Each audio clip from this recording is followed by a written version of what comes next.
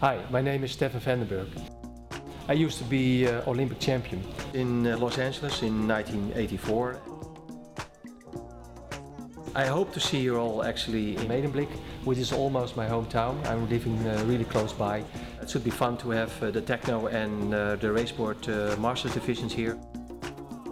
I also see actually, due to the fact that windsurf is not Olympic anymore, that windsurf future is actually in raceboarding.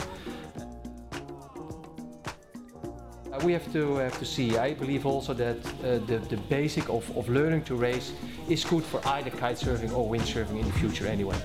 Come to Holland and enjoy the event.